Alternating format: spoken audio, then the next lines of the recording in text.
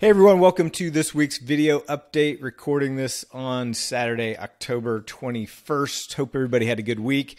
Let's run through the markets and then we'll jump into our trades for the week.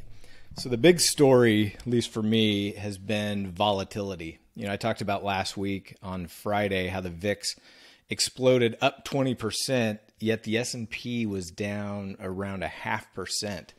Just didn't smell right. So I started kind of de-risking, closing some positions or partial positions just to kind of de-risk with the anticipation that we were going to have a bigger move. And then comes Monday and volatility just gets crushed. VIX was down over 10%. And it seemed like, okay, well, maybe that was just some uncertainty, some fear that was a little out of place. And we were going to kind of continue back to normal. And then we did end up, exploding in volatility again, this time accompanied by some actual movement in the S&P. But what's interesting is that we kind of had a reversal in volatility versus movement on Friday, where we had the S&P down over 1%, but yet volatility had actually contracted a little bit on Friday. So kind of a little bit of a nutty, a couple of nutty Fridays from a volatility and price movement perspective.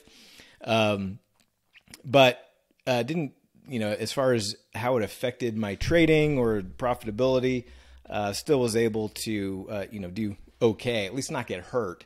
But some interesting movement versus volatility that is just not really that normal. So anyway, we'll see what's to come. There's still a lot of uncertainty with everything going on in Israel and all that stuff, not to mention, everything else looming out there with the Fed and interest rates. We had a boatload of Fed speakers speaking all over the place this week, causing, some additional volatility in the market. So the good news for us premium sellers is VIX is back up above 20. In fact, it is approaching 22, levels that we haven't seen since March of this year, which was around the time of the whole Silicon Valley Bank regional banking issues going on. There was a little bit short-lived volatility where the VIX spiked over 30.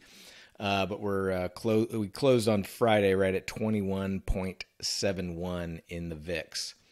So S&P almost reached the lows that we saw a few weeks ago back in early October. NASDAQ pretty similar, almost approaching those recent lows. The Russell, the weakest of the bunch, blew through those on Friday and added to the downside. Blew through those on the lows on Thursday and added to that on Friday. And then the Dow, kind of similar to the S&P and NASDAQ, kind of approaching those recent early October lows. Gold also exploding. Gold up around 10% in the matter of 2 weeks, which for a kind of a low volatility type symbol like gold, that's a monster move. So seeing a big move up in gold, silver moving higher as well. Notes and bonds caught a bid Friday, but continue to get crushed, which means the 10-year yield continuing to pushed up to a high of 4.99 before settling in to close at 4.913. Didn't quite get above that 5% level on the 10-year yields. Oil continues to push higher, up above $88 a barrel. And natty gas, after having a big swing up, had an equally big swing down here the last couple weeks. All the grains were up a little bit. The euro and the pound kind of grinded sideways, and Bitcoin trying to get above that 30,000 level. Pushed above it last week, pushed above it again before retreating back down below. So we'll see what happens there. All right, so that is the market. Let's take a look at what we did this week with our trades. So let's start with 0 DTE. So 0 DTE, I ended up red, which based on what I'll show you, how good the performance was in Power Hour, unfortunately still altogether for 0 DTE ended a little bit red. Let's break down the different 0 DTE setups.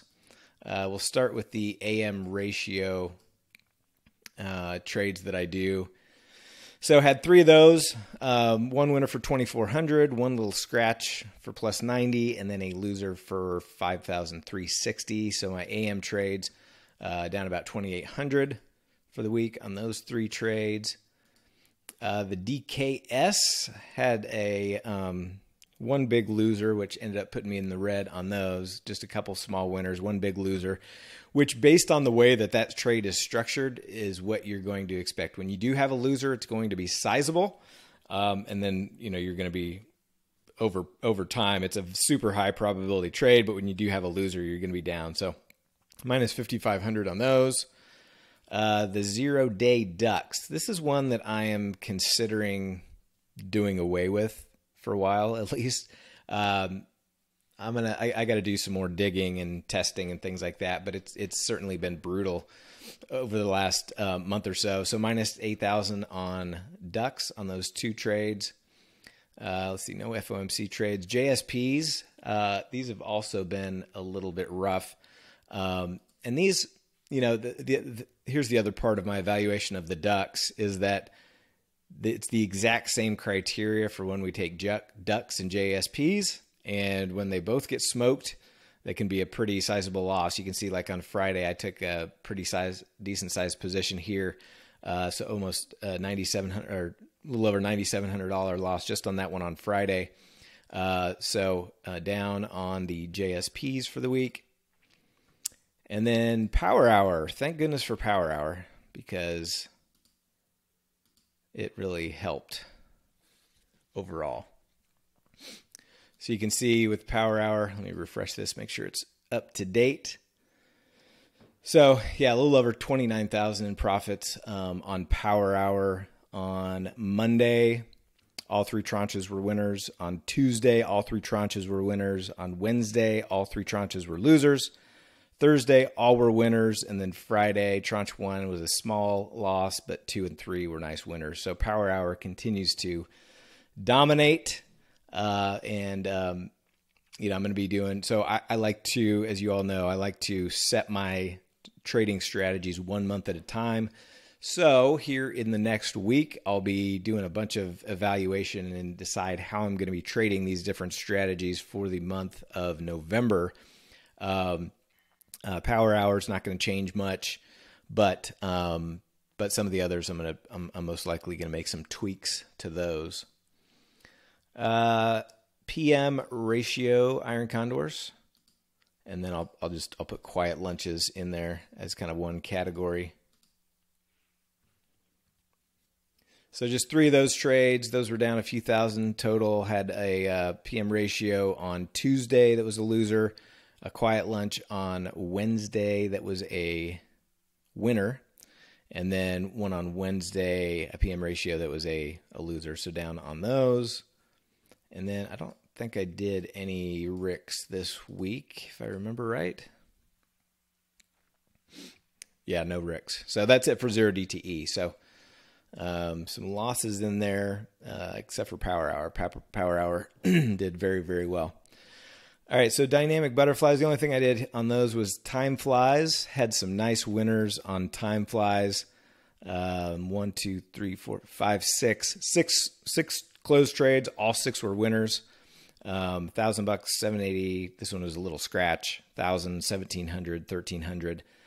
This one's still open. So some nice winners. Almost 6,000 on time flies for the week. And then dynamic calendars. Let me get all these checked.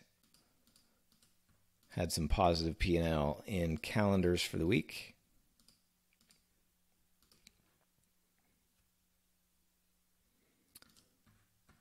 Let's let that update, refresh it, make sure I got that all good. Yeah, so plus almost 3,700 in profits on calendars. Had a 5-7 that was a winner. Had a 3-6 that was a small $140 loser. A small winner for a BNB, a $1,400 winner for a TGIF, a $1,200 winner on a 1-2, and another 1-2 winner for 540.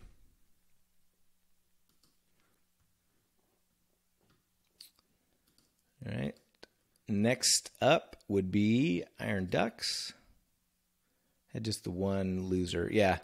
Took a loss on a on an SPX duck, minus 675 on that one. That one's still open. Option selling.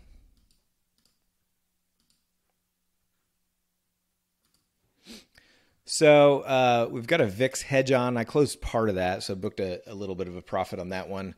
These short strangles, these were just rolls. So those profits are credits that were booked on the rolls, but those are still open as well. So no closed trades on the options selling for the week. And then lastly, portfolio margin. So these positions were the trickiest of all with this volatility that I talked about in the beginning. A lot of these are negative vega trades, and so when volatility exploded, but yet price didn't move last week, those were some that I had to shed. Overall, a little bit red for the week, minus 3,700. We've got a golden butterfly that I closed half of, so I've booked over 4,600. If price doesn't move too much, I've got a chance to book a really nice profit on the rest of that on Monday. So that's what I'm hoping for. And then had to close a golden goose for minus 4K, a Humpty for minus 6,200, small $300 winner on that one, minus 5,600 on that one, plus 600 on that one, and plus 3,000 on that one, and then a plus 1,800 on a PM time fly. So those are all my trades. Those are all my positions. Hope everybody has a good rest of your weekend. Talk to you next week.